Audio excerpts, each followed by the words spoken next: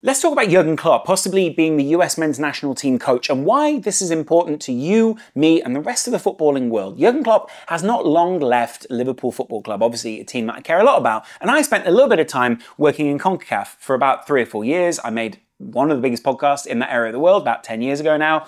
And obviously I love Liverpool. I've gone and witnessed some CONCACAF competitions. I love America in the first place, or at least what I think is America. And of course, Jurgen Klopp being part of football is something that I can back, just not in the Premier League, unless it was for Liverpool. Obviously, he's never going to come back to the Premier League. Obviously, he's done what he needs to in Bundesliga. I don't particularly think Serie A would be a big pull to him. I don't know if working for someone like Real Madrid would particularly fit him as a character, especially considering some of the things he said in very recent history. So, international football possibly calls, and if you manage outside of the place that you ultimately want to manage, which, let's be honest, is possibly German football, though maybe he is still waiting on that job, then what would be better than doing it in, well, first of all, a federation where the football is good, right? And by the way, CONCACAF is different to CONMEBOL. Those two are two very different areas of the world. America obviously got involved in the South American version of things, but wasn't necessarily, isn't always tied into those two things. I think they got a good reality check of where their US men's national team really is, but, you know, what that really means, I don't know. Down the years, they've had obviously a lot of ethereal characters dipping in and out. Jurgen Klinsmann, there have been plenty of other, like the Bob Bradley types, should we say, kind of coaches who are American coaches who clearly deserve opportunities, who clearly should be respected for what they do, but maybe aren't able to manage their overall cohesive vision and take them in a specific direction. And they needed a big character. They need a big character like Klopp to come in. They need someone who everyone can get behind. And ultimately, similar to Klinsmann, who has a football heritage and has winning football in their very recent past to be able to point to and say, this is what I'm going with here. What is it that you've done again? Mainly because American football, or soccer in America, is very split in the first place. And Klopp is an incredible unifying factor. Of course, I would hate to see him manage another club side, because it would be kind of weird seeing him in someone else's colours. I feel like that's some sort of parallel universe I'm not quite ready to dip into. But to see him manage the US, with the World Cup being there in a couple of years, guarantees that he's going to be there. We're a richer footballing world for having Jurgen Klopp involved in football in the first place. The US men's national team is a grossly underdeveloped power in the first place, one that I think, you know, having a strong host, even though obviously it's Mexico, US and Canadians, the Canadians seem to be doing pretty well at the moment. Those are the guys that I got into CONCACAF through. Mexico, always a kind of ever-present superpower, but also not a superpower in the way that we maybe envision them. And then obviously the core hosts of this, the US, the guys who, you know, they want to be at the center of this. They rule basketball. They rule, I don't know if they rule baseball. Maybe Japan rules baseball, but they rule baseball. They rule, obviously, American football. And they rule hockey. I don't know if they rule, do they rule hockey? Let me know, Russians and other countries that play hockey out there. Anyway, Canada. Anyway, the point is, right, Jurgen Klopp and himself would fit international football. Bear with me for a second. More recently, I think a lot of people said, oh, well, he wouldn't suit international football because pressing as a system is very hard to do in the first place. Well, I get it. Like, you know, pressing is quite tricky, but Klopp is a specialist in pressing. Klopp is someone who, his very ethos and his very ideas, even though we've seen players who've taken months to bed into some of these systems, for international football can be adjusted, can be changed. He is someone who pioneered a lot of these techniques in modern football. He didn't pioneer them initially, he pioneered them in modern football and how to apply them in modern football with extremely fit athletes, with extreme organisation. He's also managed to get the best out of those systems.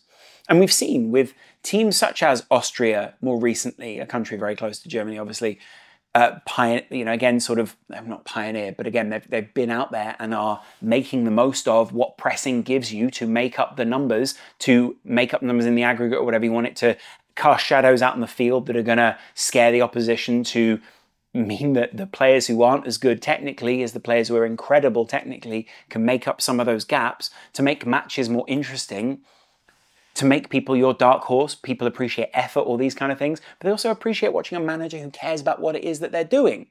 All of these things Jurgen Klopp embodies. All of these things Jurgen Klopp is. He speaks brilliant English.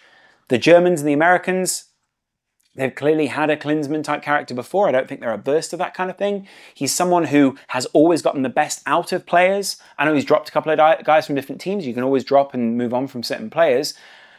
And the US men's national team is kind of primed for that. They, at Liverpool, made a great system that was built around the intensity of a lot of what Jurgen Klopp had done down the years, what he was trying to do. It made a ready-made set of players who were able to come into the Liverpool team, enact exactly what Klopp was trying to achieve, and do something which a lot of other people didn't think was possible. They had a direct passage on multiple different levels between the academy level and, of course, the level that Klopp wanted the players to be at. And those two things are, you got to weigh them up, right? Like, very often it's very difficult to find a multiple of academy players who can get into the Liverpool first team.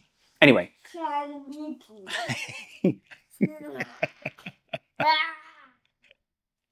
Just let me finish the part of the video and then I'll come play with Batman, all right?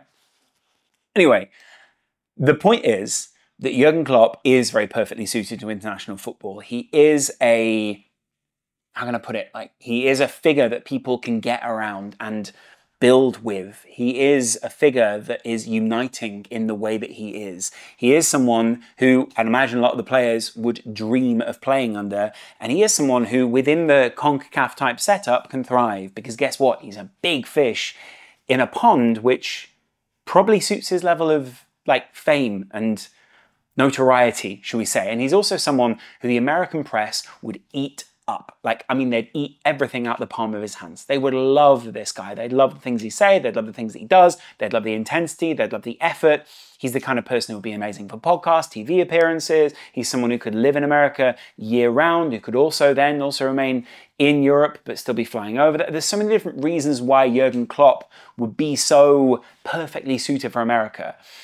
And of course, he's a great media personality. And of course, he's someone who's progressive in terms of his management. And he's someone who could probably work with a bunch of different coaches from a lot of different setups to progress football yet again. Now, obviously, Pep Linders has gone into other kinds of football. There are other people who made Liverpool great coaches, great specialists down the years. Klopp would have at his disposal a number of great specialists and a whole new blank canvas under the men's national team to be able to go and just do whatever it was that he wanted to do as Jurgen Klopp. He doesn't need to play in the Premier League anymore and be up against Pep. He doesn't need to try and take on a superpower of Bayern Munich. He needs to take on a superpower in terms of just legacy and the shape of those international teams, such as Germany's, England's, all those levels of players.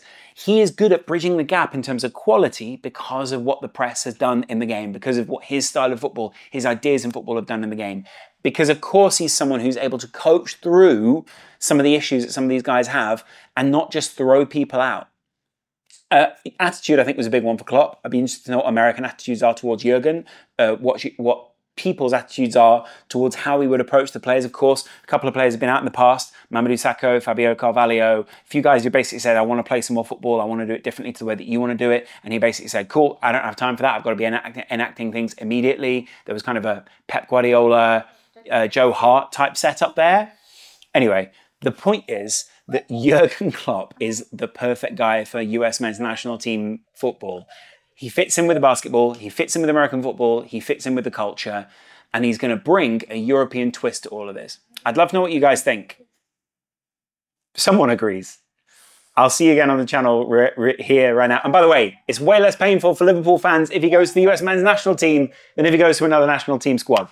Love you guys. See you in a bit. Much love. Bye.